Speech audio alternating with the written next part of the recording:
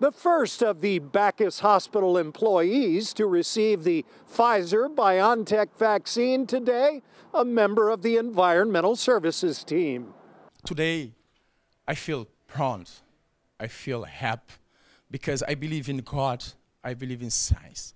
And it's fitting he was the first at Backus to receive the vaccine because, you see, he also helped service the room of the hospital's first COVID patient.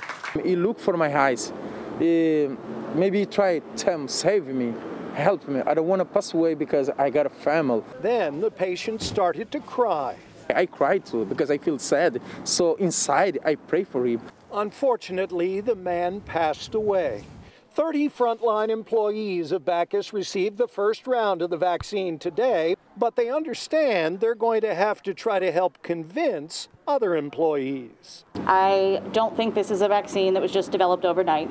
I believe this is something, looking at the history, that people have been working on for a long time and now is applicable to COVID-19. In her view, the risk of not being vaccinated is too big.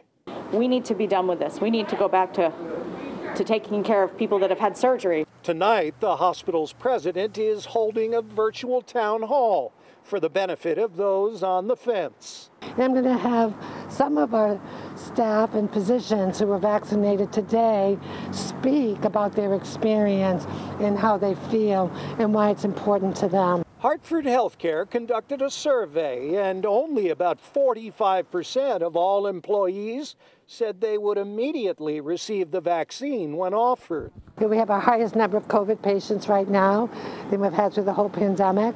And 21 days after their first shot, it will be time for round 2 of this COVID-19 vaccine.